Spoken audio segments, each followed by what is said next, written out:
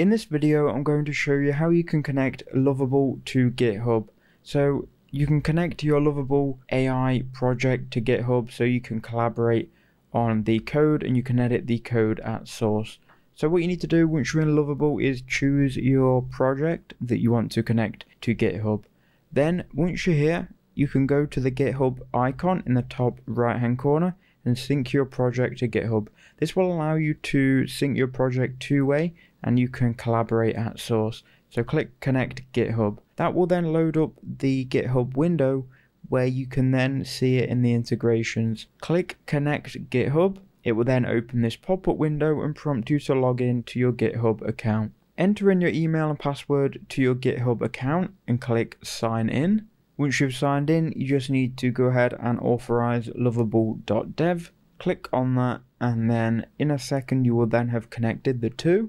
You can go ahead and then add your workspace in Lovable to a GitHub organization. So click Add Organization and then click Install and Authorize. And you're authorizing all of the repositories here on lovable.dev. You can select specific repositories if you want to.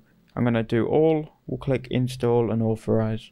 So now that's been added, you can go ahead and toggle this on and you'll be able to transfer projects in this workspace to your GitHub organization. You can then click Continue and Connect. You've now got a two-way sync and you can go ahead and clone this into local environment by using this HTTPS link here. So that's how you can connect the two. I hope that helped.